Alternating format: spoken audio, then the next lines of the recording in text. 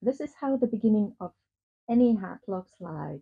It starts with a cape line in a form of cloche.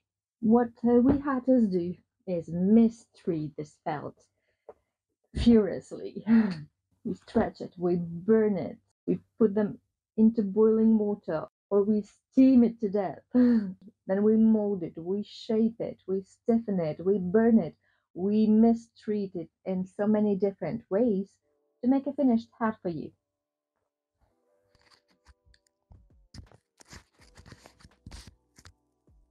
So, how you've been doing? Thank you for coming back, because today we have a very important talk. I will talk about the difference between the two distinct types of felts that we use for hat making. The first one is wool felt, that you have already seen, touched, and certainly worn, and there's the fur felt, the high-end material. There's not much difference visually. From distance, it looks exactly the same. When you start to dive into the details, this is where the difference lies.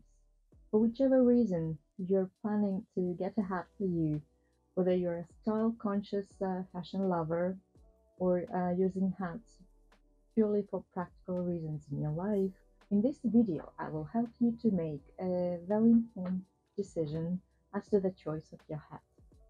In hat making, the two different felt types are wool felt and fur felt, be it rabbit, hare, or beaver fur felt. So, what is the difference between the wool felt and the fur felt? Wool is the most common choice for my customers. These hats are soft. They can be finished as beautifully as any fur felt hat. And above all, they keep heads warm and bring joy. Wool felts are affordable in comparison to fur felt hats. And this is a great solution for those who prefer having 10 hats in all possible shapes and colors rather than just a few high-end ones that will last for decades.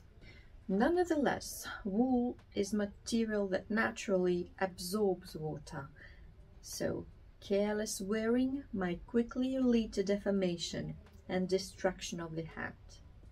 Treating your hat with care, avoiding rain, storing it properly on a flat surface and out of direct sun will ensure that the hat lasts for years. Contrary to assumptions, wool felt stands admirably against the test of time. I still wear my first wool felt hats that I made myself when I was just starting out more than 5 years ago. Oh, those are not my best hats, but I love them so much. If a wool hat gets wet or bent or flattened, you just let it dry, then apply a little bit of steam and reshape it with your own hands. This will, in the majority of cases, save the hat. However, badly damaged wool hats are nearly impossible and even not worth restoring.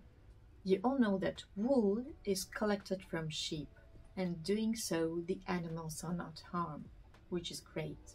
They go happily around about their day, which is great. To get fur felt, they usually use rabbit skin from food industry to get rabbit fur felt, and then they go to the hunting industry to go look for beaver and nutria skins to get those felts.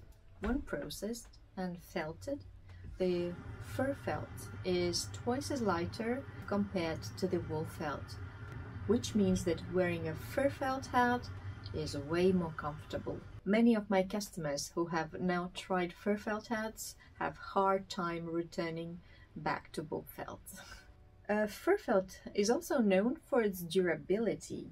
This felt holds the shape way better, and even if it gets wet or bent, it is really easy to reshape it. As to wearing any felt in the rain, guys, therefore you have an umbrella. And no hat is actually designed to be worn as an umbrella, not at all. I will never recommend wearing any of the hats out there under the rain. Let us try pouring water on these two felts. Wool felt will soak the water gradually, whilst fur felt will make the water run down. See how it purls down? Another aspect of a great fur felt hat is its durability through time. Many hat makers out there preaching you to be able to pass down your fur felt hat through generations, but however, I'm dubious about this. For me, a hat is a piece of personal hygiene, and I would prefer not to inherit hats from my granddads.